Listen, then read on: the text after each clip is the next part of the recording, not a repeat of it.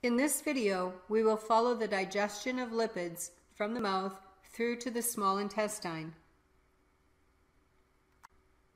The physical digestion of lipids begins in the mouth, as the lipids are chewed, breaking down the lipids into smaller pieces.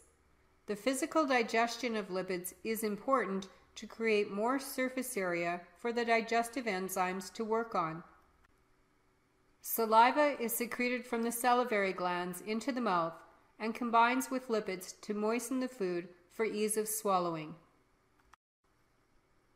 The bolus of food is then swallowed and passes through the esophagus, past the cardiac sphincter, into the stomach where gastric juices are added and the bolus is churned by peristalsis.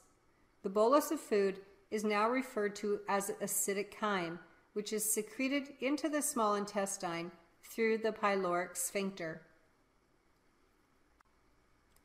Enzymes in the small intestine function optimally at a pH of about 8.5, so the acidic chyme entering the small intestine must be buffered. The pancreas secretes a buffer called sodium bicarbonate into the small intestine to buffer the acidic chyme from a pH of about 2 to a pH of around 8.5. In the small intestine, lipids are physically digested further by a chemical called bile. Bile is made in the liver but is stored in the gallbladder. When lipids enter the small intestine, bile is secreted into the small intestine to break the lipids down into fat droplets. The continued physical digestion of lipids into fat droplets creates more surface area for enzymes to work on. Once the lipid or fat molecules are broken down into fat droplets, the pancreas secretes an enzyme called lipase into the small intestine. Lipase chemically breaks the fat droplets down into 3 fatty acids and 1 glycerol molecule.